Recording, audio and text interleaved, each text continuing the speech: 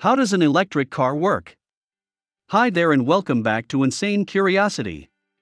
Today we are here to brief you on a very interesting and hot topic that has been raging in the automobile industry. Yes, it is about electric cars.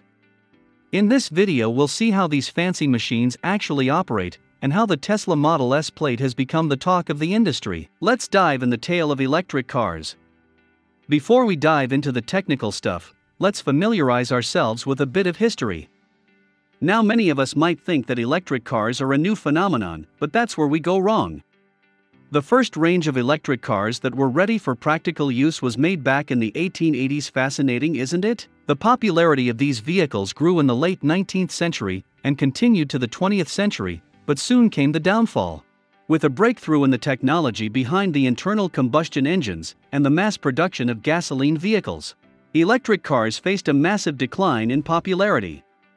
Now in the past few years, the trend has come back strong with the help of efficient motors, long-lasting batteries, and effective charging options.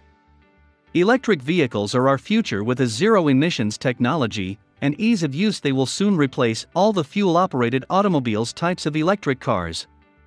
Before we look into the workings of an electric car, we need to know one thing: with the development and technology in science, several models and variants of electric cars are now available in the market. Hybrid fuel cell all-electric are some of the types, and each type is built with different components and parts. It is not possible to take one common example and explain the workings of an electric cars. We'll go with the Tesla Model S plate, where there's an all-wheel all-electric vehicle with a tri-motor. So what are the main components generally employed in an AV like this one? Let's take a look. Construction of an AV and an all-electric vehicle. AV, there is no internal combustion engine. Instead, it functions with an electric traction motor which is powered by a battery pack. This pack, known as the traction battery pack, acts as the energy storage system.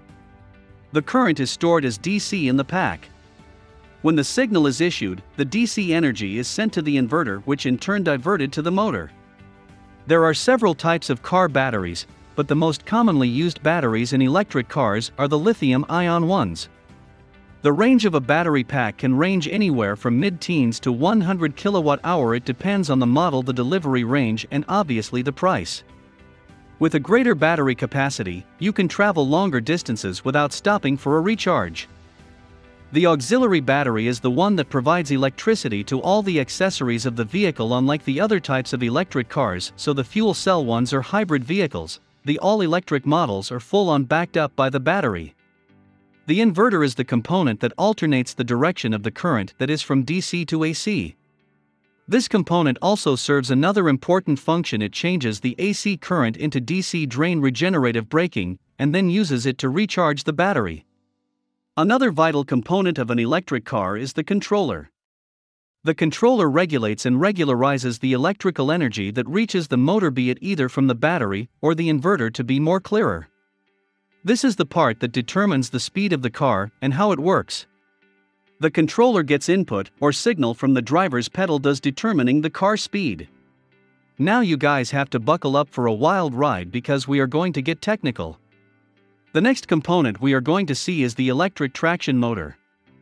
Generally, an AC induction motor is used in electric cars. Some models go with a brushed or brushless DC motor. Now, without going into too much detail, we'll discuss how a general three-phase AC induction motor works. The two main parts of the motor of the rotor and the stator. The stator is made up of three important units, namely the stator core, the frame and conducting wires from the battery. Electrical energy reaches the stator, and the coils inside the stator that are formed with the conducting wires act as magnets. The energy helps in the production of rotating magnetic fields, which help in spinning the conducting rods. Now the spinning rotor will be the component that creates the mechanical energy that helps in propelling the vehicle. The motors in electric vehicles are comparatively reliable and efficient. They did not contribute to pollution, and they are compact. To adding to these advantages, these motors are also known to make minimal noise. While in action, these motors operate in a direct drive mechanism, that is, the motors are directly connected to the tires. This leads to the movement of the vehicle without an intervening component. Due to this, the need for transmission doesn't arise, and the Tesla Model S blade, there are three powerful motors present of effective driving experience. Two of these motors power each rear wheel, while the other motor is present at the front axle. This motor will generate energy for the operation of the front right wheel.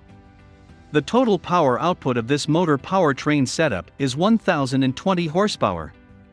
This isn't your usual just another electric car. Rather, with this model, Tesla has made a breakthrough in the automobile industry. Tesla claims that the Model S plate has the lowest drag coefficient on Earth. It is a beast designed for everyday usage, but still gives you the best speed, luxury, and power you could ever ask for. We move on to the next component. The charger and onboard charger is a device that helps in charging the battery. It receives the AC electricity from an outer source like the utility grid and converted the DC. Best DC electricity is stored in the battery from where it is used for the functioning of the vehicle working.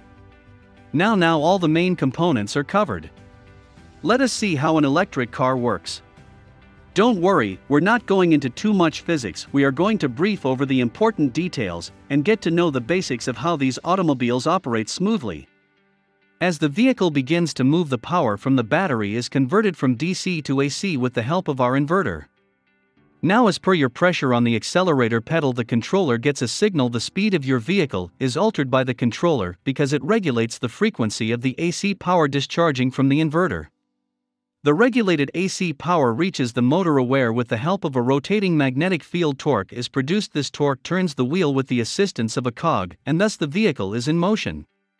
A mind-blowing technology when it comes to electric cars is this: when your car is slowing down, or when you're applying brakes, the motor and your car changes into an alternator. What is an alternator? We are here to tell you that to a normal car, an alternator is a component that recharges the battery of the car with the assistance of the rotation of the wheels. The battery in your regular vehicle is powered with the help of an alternator. What an electric car, there is no alternator. Instead, the Moto X is both the motor and alternator. This is made possible by the alternating nature of the voltage. Now the function of the alternator is to produce power and send it to the battery when you lift your foot off the accelerator, at least at the stopping of the rotational magnetic field, which in turn leads to the fastest spinning of the rotor. This action leads to the recharging of the battery as the motor acts as an alternator. Tesla Model S plate. Coming back to the Tesla Model S plate, which was released in June 2021. We see that the vehicle has been designed for several futuristic needs in mind. The battery pack of the vehicle forms the base part of the chassis, maintaining the balance of the vehicle. The new battery pack in this model is enhanced with a carbon sleeper rotors that boosts the optimal distribution of power.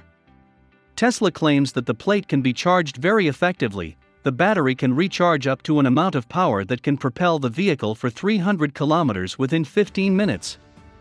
Numerous tests have been run on a new model has come out successfully. The vehicle ensures maximum safety for its passengers with its active safety features. Do you really think they could become the future mode of transport everywhere? Do spill your thoughts and ideas in the comments section down below. A gentle reminder: subscribe to our channel for more content just like this one, and also press the bell icon to get notified about our new uploads.